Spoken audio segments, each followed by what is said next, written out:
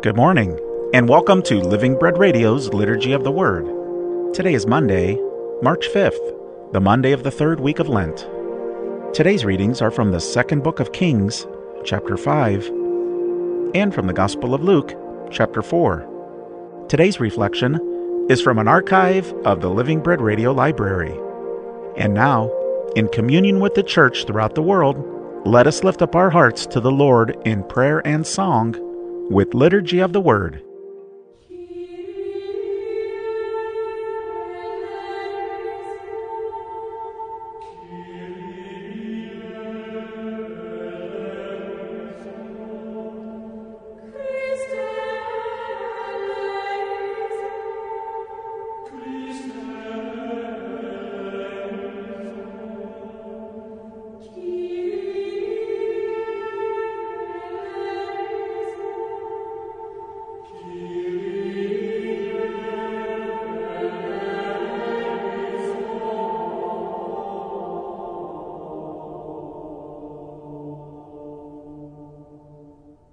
A reading from the second book of Kings.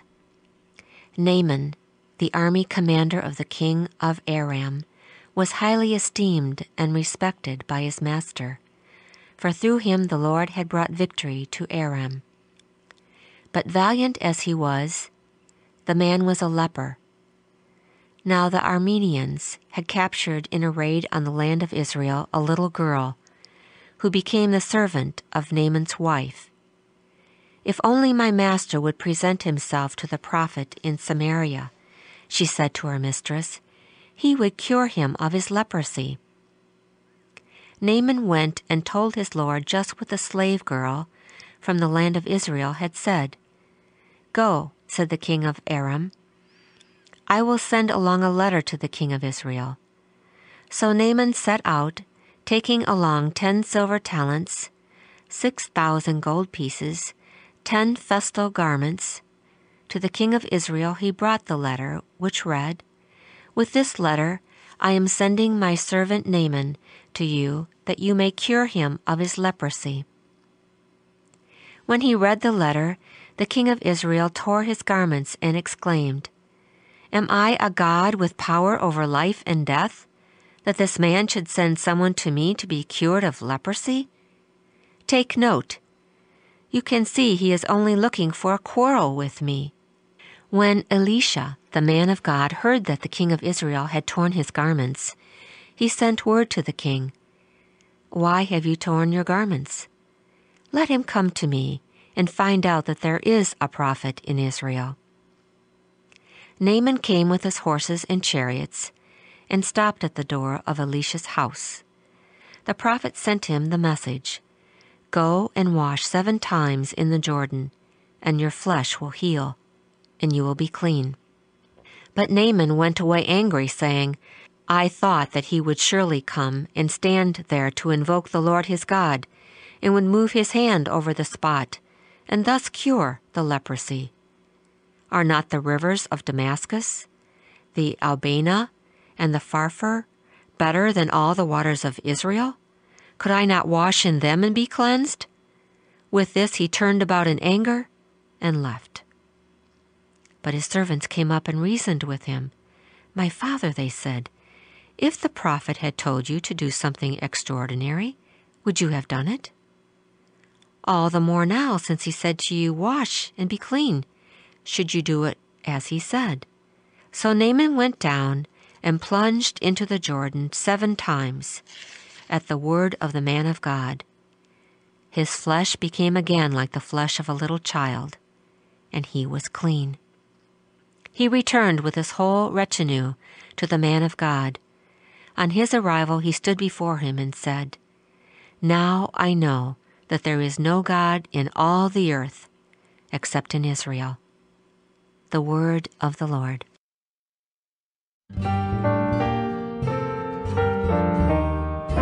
Praise to you, Lord Jesus Christ, King of endless glory.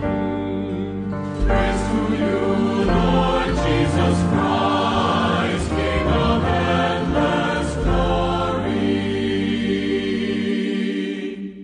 A reading from the Holy Gospel according to Luke.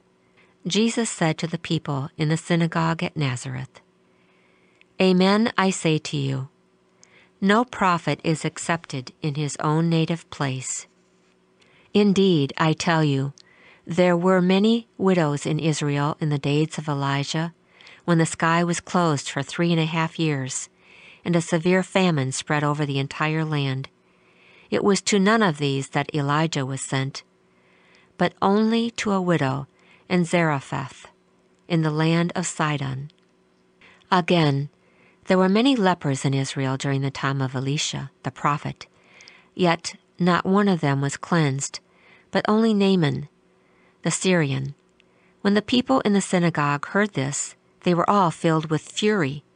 They rose up, drove him out of the town, and led him to the brow of the hill on which their town had been built, to hurl him down headlong. But he passed through their midst and went away." The Gospel of the Lord. And now the Bread of Life, a reflection on today's Mass readings by Father Joe Mamich, pastor of St. Joseph Parish in Strongsville, Ohio. Expectations play an extremely large role in how we as humans view and process things. It seems to me that we always expect that certain people always do certain things. Likewise, we expect that we'll always experience things in the same way. However, when something happens that seems out of character, we might become shocked or maybe at times even upset. So it was with the people in the synagogue today. I don't think they were expecting to see or to hear what Jesus said and what Jesus did. However, because their expectations were shattered, they missed an opportunity to encounter the Messiah, Jesus, who was in their midst. Although I'd be willing to bet that each and every one of us listening has been through Lent before, none of us has journeyed through this Lent. So whether this is our first Lent or our 80th, this Lent really is a time of grace. Using today's Gospel and its talk about prophets, let's pause for a moment and think about who has become a prophet for us this Lent. Did we expect that they would become that for us? It's clear that people and places, even things that we experience, can have an effect on our Lenten journey if we allow them to do so. But in order for them to be allowed to do so, we might have to let our expectations go.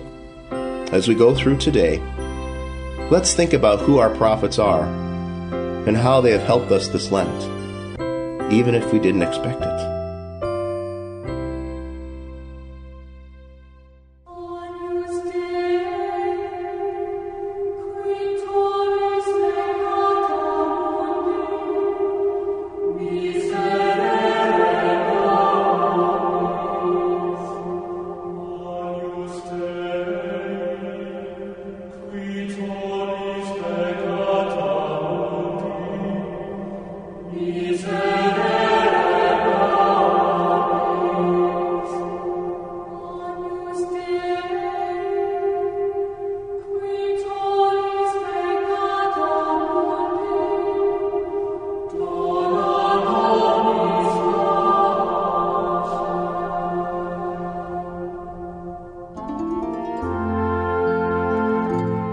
Prayer for Spiritual Communion.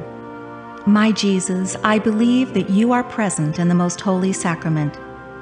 I love you above all things, and I desire to receive you into my soul.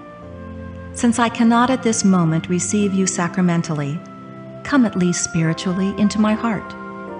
I embrace you as if you were already there and unite myself wholly to you. Never permit me to be separated from you. Amen.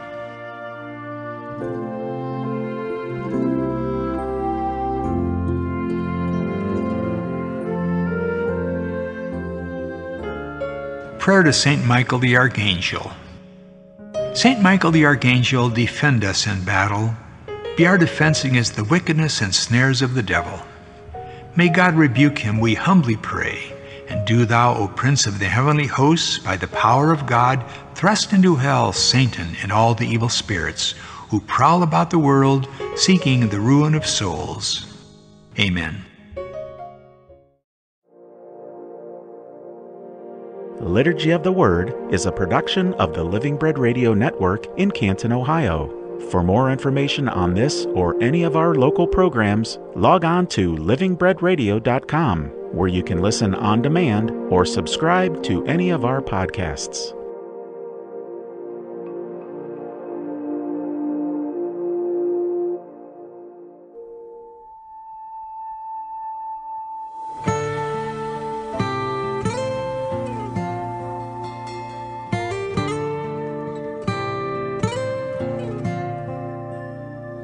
Come, beloved, and rest your mind.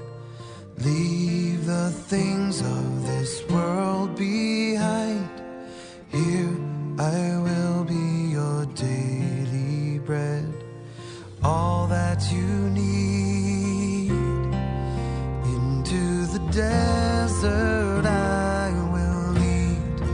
Here in the silence my word will speak, and you will find the peace you seek here in the desert.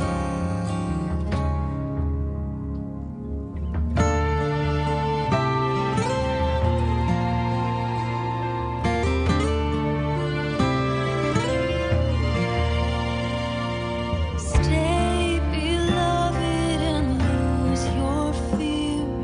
There is healing and mercy here. Here I will be a living stream, all that you need. Into the desert